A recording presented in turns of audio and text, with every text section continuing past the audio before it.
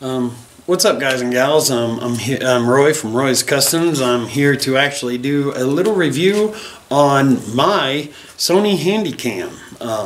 It is an HDR-CX240, 9.2 megapixels.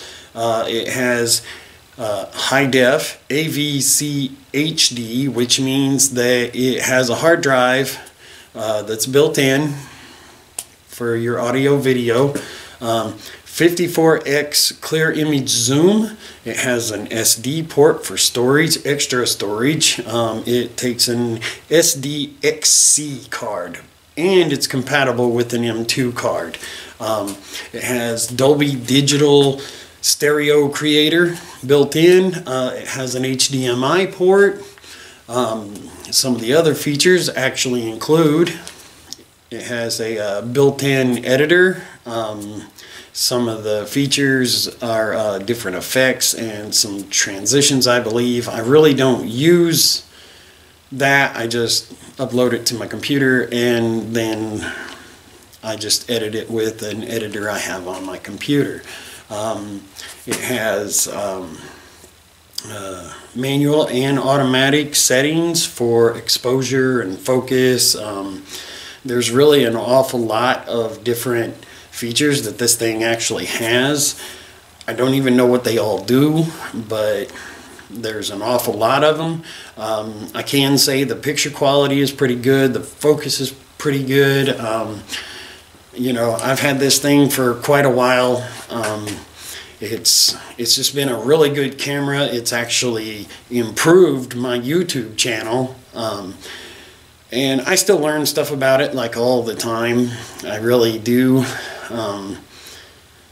It's just a really good camera with a good quality. It's high def, Dolby. I mean, you really, and for the price range, I believe it was like almost, it was almost $200 maybe. I don't remember.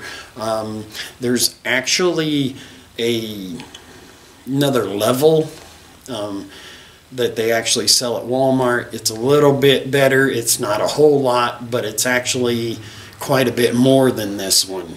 I think it has 64x lens and it's a higher pixel rate, but other than that, it really doesn't have a whole lot more features to offer you. So if you want a really good video camera that you can do sporting events or weddings or even YouTube videos with, pretty much anything you kind of want to do with a video camera. Now, I know a lot of people actually use their iPhones and their Galaxies and stuff like that. You know, I understand that they use their phones for a lot of videos nowadays, but you really don't get the quality out of them that you can actually get with a good Handycam or you know, personal camera. Actually, I have seen some of the iPhone ones have pretty good quality pictures, so I can't really say that that other statement was a complete truth. But you know, if you really want to be able to have the capacity for like a long video, I mean, if it's like a full-blown wedding or something, you're not going to sit there with your iPhone, you know, and record the entire wedding with your iPhone probably. I don't really know much about the iPhone, so I don't know what kind of capacity that they actually have, so I can't really do comparisons, but I can say that for a standalone video camera, the Sony HandyCam is really a real good choice. And I'm not going to knock anybody that just uploads videos straight from their phone. I'm not going to do that because I've seen pretty good quality stuff come straight from phones. But anyways, it's nice to be able to stand it on a tripod, you know, instead of trying to hold it in your hand and do stuff that I do. So all in all, the personal camera, the HandyCam, is actually one of the better ways to go, you know, because they really don't make stands for for phones that I know of. Like I say, I don't really use my phone for video. I use this for video.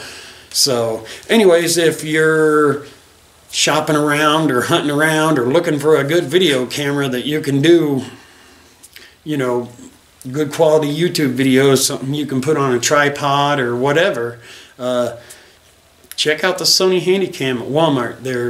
That's where I got it. You can get them other places. You can get them online. You can get them at Amazon.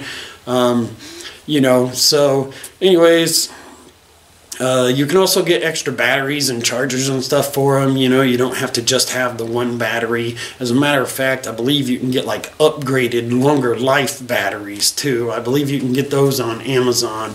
You can get like 2-pack deals and stuff. I'll have links below for accessories and for the HandyCam, where you can get them on Amazon. So anyways, that's my little take on my little HandyCam, and it's been kind of a really great thing for me. I mean, I was shooting with that old Nikon, and my videos were just bad. They were getting all kinds of bad comments about the picture and the quality and stuff, you know. So I was like, one day I just went and took my paycheck and I went to Walmart and grabbed a better camera and a tripod because, you know, I wanted better quality, and I just couldn't get that any other way. So anyways, thank you guys for watching. Feel free to subscribe. If you're looking for a good camera, check the links below down in the description for you know, the accessories and the cameras. And I thank you guys for watching. Have a spectacular day or night, whichever one it is for you.